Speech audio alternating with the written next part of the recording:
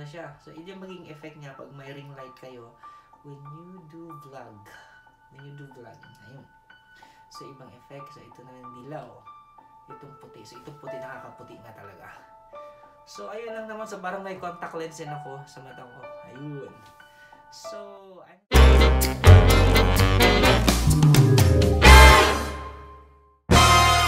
what's up guys? This is JB once again and welcome back to me! Yeah, it's been a while hindi ako nakapag-upload ng video dito sa YouTube and to all my subscribers. So, welcome back to my channel at sa mga new viewers natin na manunood dito. So, please subscribe to my channel for more videos to come.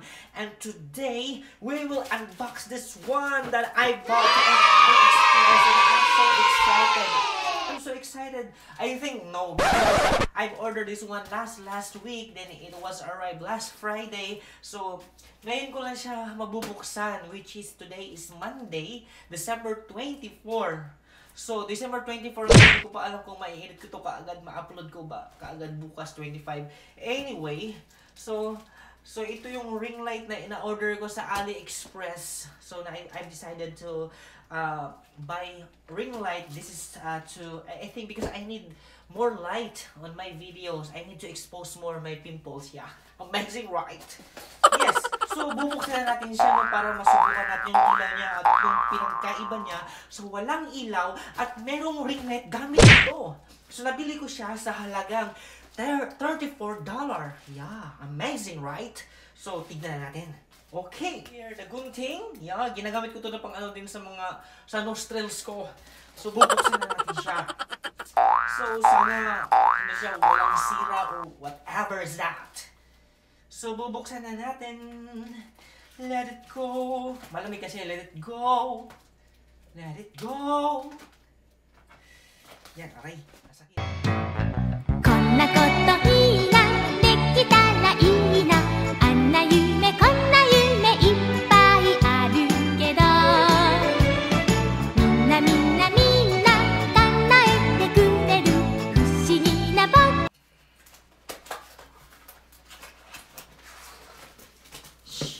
Wow! So ito yung guys, so ito yung ano niya, yung instruction niya, so LED light. So di ko pa alam siya, no, kung paano ko po siya i-set up. So here's the fluorescent, the round fluorescent. Yes, this one. And buksan natin tong ano.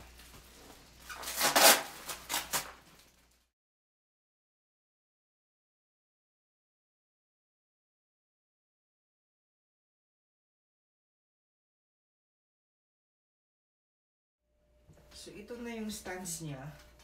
So naset ko na siya. So may adjustan siya na pataas siya kung gaano kataas yung gusto mong gawin para mas tumaas pa siya. So like for example this one. So you can adjust it. Ayan. Kung gaano kataas yung gusto mong gawin. So yun. And then we can also so ito naman yung ilalagay natin, itong fluorescent niya. So bali, ito yung frame na, yung holder sa phone. Yeah, yung ano yung phone na gusto mo. Nakadepende sa sizes, so pwede siya. So habang nakaano siya dito, yan, parang ganyan yung style niya. Then isa-isahin natin.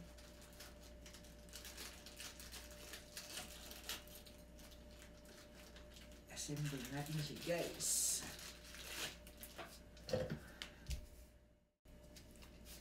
So ito yung i-connect mo natin to kasi ito parang may bola dito para ma-move mo, sumusunod siya sa galaw mo kung anong gusto mong position. Itong ring light na gusto mo, pag ano mo ba siya, pag ganyan, ganyan, ganyan, ganyan. So dapat ito sila magkakasama. Minsan nalito ako kung ito ba. Kaso parang wala to eh.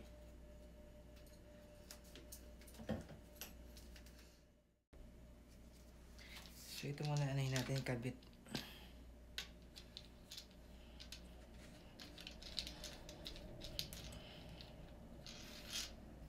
Yan. So pwede mo niya pahigpit pagpipilitan kung ano gusto mo.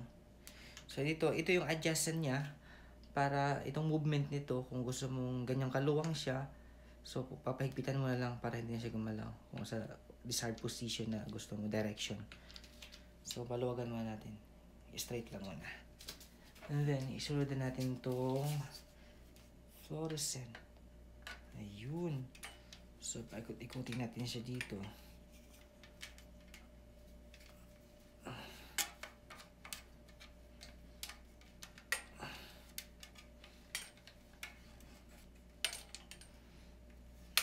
Ayun na. So, makikita siya. Nakaano na siya. Ready na siya. Ayan. Ayan na siya. Sa paa pa niya. So, kung ano mo siya. And then, ang in-next natin is ito siya. So kung may makikita kayo itong design na to, so naka-design yan para dito. Yan, nakikita niyo yan. So i-insert mo lang siya dyan. Yan ang magsisibing lock niya.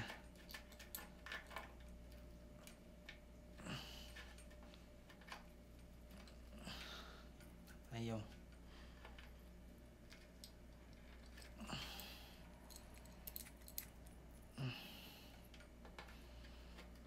Ayun, pasok na siya. So, ayun, nailagay na natin yan. Ayan, nailagay na natin. So, may adjustment din siya dito. Kung anong gusto mo yung movement na yan. Kasi para dito sa, ilalagay natin itong holder ng phone.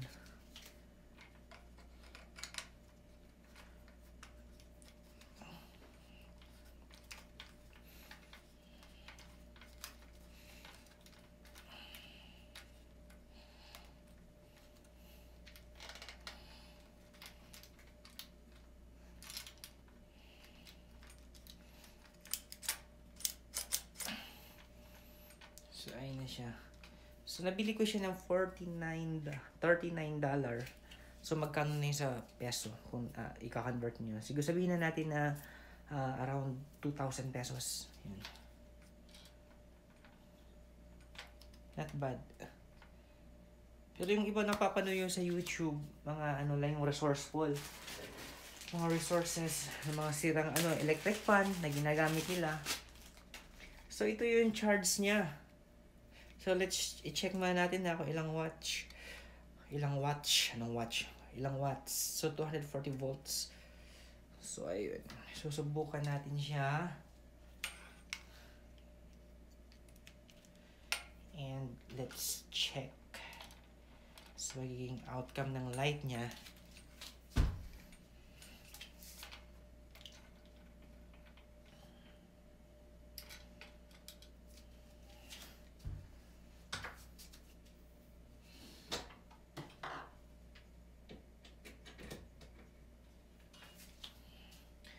So, ito yung, niya, yung switch. So, let's start now. Wow! Amazing, right? So, patay natin yung ilaw. So, ayan na. So, ito yung light natin. Amazing! So, down natin. So, yan yung adjustment ng lights. So, pwede pa natin siyang i-change ng ibang mood. So, yung pinakamalakas niya. Ibang kulay yan kung gusto mo yung white, yung ganyan lang. So it has 3 colors yung mode niya. Ayan, so tignan natin sa video na may ring light gamit. Okay, hello guys, this is JB once again and welcome back to my channel. Welcome back to me. So I am now using my new ring light. So, can you see? So, iba yung light niya na impact sa mukha. So, klarong-klaro yung mga tagyawat ko dito talaga. Anyway, so, compared sa previous video ko kanina, so bago ko to, yung ina-assemble ko pa to, so makikita niyo yung pinagkaiba. So, you can also increase the light effect. Yan. Ayun. So, parang nakakaputi talaga. Yan. So, parang hindi masyadong gana. Yan lang. So, okay siya guys. So, palitan natin ng ibang mode. Ayan. So, parang ano siya. So, ito yung maging effect niya pag may ring light kayo when you do vlog. When you do vlogging. Ayun.